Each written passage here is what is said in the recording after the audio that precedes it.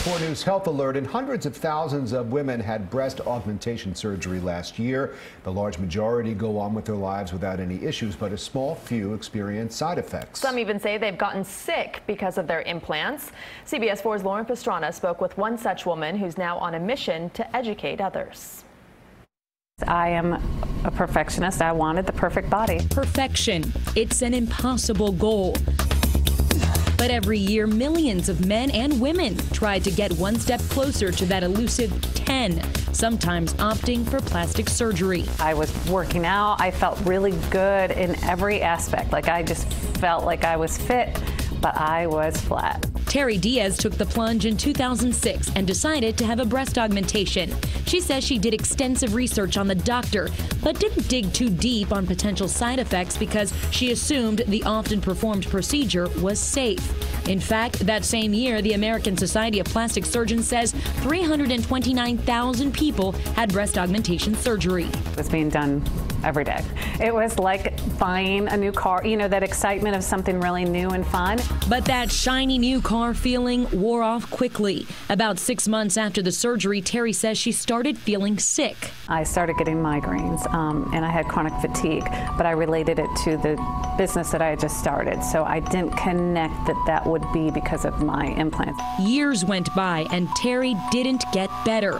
She visited doctor after doctor, but nothing brought relief. I couldn't walk very much. My energy had just dropped to nothing. So it was miserable. It was absolutely horrible. I didn't feel like I was functioning anymore, there were really dark times. It wasn't until a friend sent her an article about a woman with similar symptoms that Terry even considered the breast augmentation may have been a factor. It just clicked like, it could be my implants. Oh my God, and I cried. Terry calls what she has experienced breast implant illness. And as evidenced by one Facebook support group, thousands of women say they have or had the same thing. These are real patients, real symptoms, and whatever they need, we need to dedicate ourselves to fix that. Dr. Pat Pazmino of Miami Aesthetic did not treat Terry. He says he's never seen a case of breast implant illness in his patients, but he's among a growing group of doctors willing to take a closer look. I absolutely believe the women that they are having those symptoms, but I don't know if there's an actual link to what they're experiencing and the breast implants. I think more research needs to be done. Research has shown, however, a link between breast implants and a rare form of cancer, breast implant-associated anaplastic large cell lymphoma. An FDA report published last year revealed 359 reported cases and 9 deaths. The New York Times profiled a breast cancer survivor who got the rare lymphoma, and doctors say the implants used to reconstruct her chest were to blame. This cancer has never existed before. It was just recently described. And the treatment for that is to remove the breast implant and the tissue that we call the capsule around the breast implant. Terry also opted to remove her implants. She had surgery in December 2016, and slowly but surely, she says she started feeling better.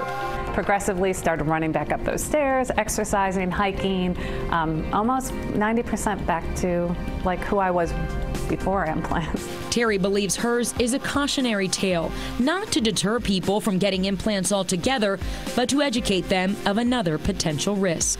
I'm not here to condone or condemn implants. I'm explaining what happened to me, and also to let people know that if it is happening to you, let there be an awareness that it could be your implants. There's hope.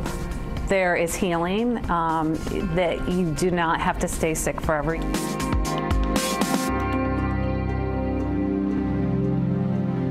Terry's own Facebook support group for Floridians dealing with breast implant illness now includes more than 1,000 people. The members exchange stories and doctor recommendations, but mainly serve to remind each other that they are not alone. Lauren Pastrana, CBS 4 News Tonight.